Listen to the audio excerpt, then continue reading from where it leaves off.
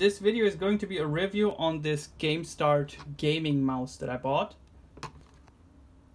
Sum up in the front, I would definitely not recommend buying this mouse. I really regret buying this mouse, and everyone recommend not buying this mouse.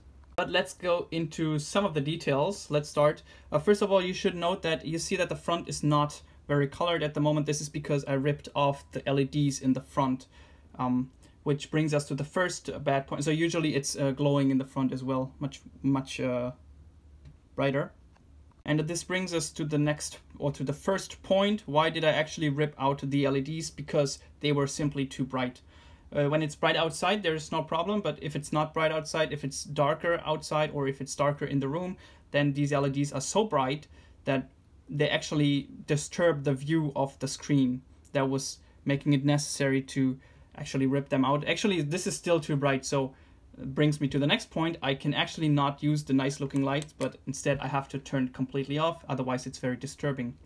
Which is also because the colors are constantly changing, bringing us to the next point. It's not possible to stop the color changing. I read online that maybe it's possible if you download the software and change it, but that's not possible for me.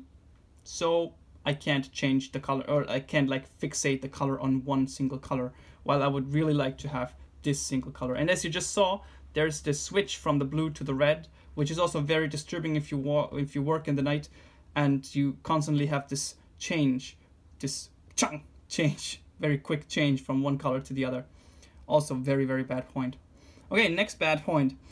The mouse does not keep its DPI value. That means, of course, if you keep the computer running, it keeps the value, but if you turn off the computer, if you restart the computer, if you put it to sleep, then the DPI value is reset. So if you use, for example, the third or fourth DPI value, you always have to reset the value after you turned on the computer. Speaking of the manual does not tell you that this can turn on and off the light. So you press one of the side buttons plus the DPI value and you can turn off and on the light. This is only, you have to figure this out on your own or on the internet. Yeah, on your own on the internet.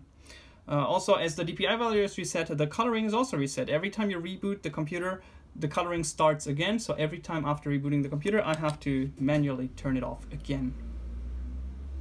Not so important bad point is that it looks pretty cheap. You don't probably see this on the video at the moment, but the gray is pretty cheap on the side, and yeah, mostly the gray is pretty cheap on the side. Let me also show the bottom of the mouse.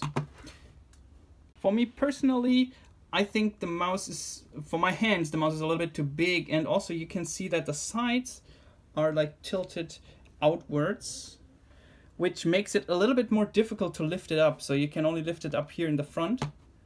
And for me, this is a little bit difficult to do actually. I prefer a mouse that like rounds up in the bottom, but it's just a personal note. Okay, enough of the bad stuff. What is good on this mouse? It's in that regard, it's a gaming mouse. The DPI value is good, so I don't know the exact DPI's value, 2000, 4000, I have no idea.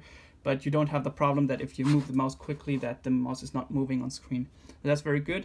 Another very, very nice feature is that you can see the scroll wheel that is here. You can reach it actually from here. That means a usual scroll wheel can only be scrolled in this regard. So you can only have this amount of scrolling, but this very scroll wheel, you can actually reach out in the front and have a much greater scrolling on your screen. This is very, very convenient, especially when you have long lists you have to go through. Speaking of the scroll wheel, brings me to the next bad point actually. The scroll wheel button is actually quite hard to press. It would be much nicer if they would have like only 50%. Yeah, that's so far to the review. Maybe for anyone who wants to open the mouse, in order to open it, you have to take off this part and you have two screws left, right, and then you can, probably you see that I already worked on here, then you can open the shell and slowly get inside. It's actually not that difficult. You don't break stuff so easily. Doable.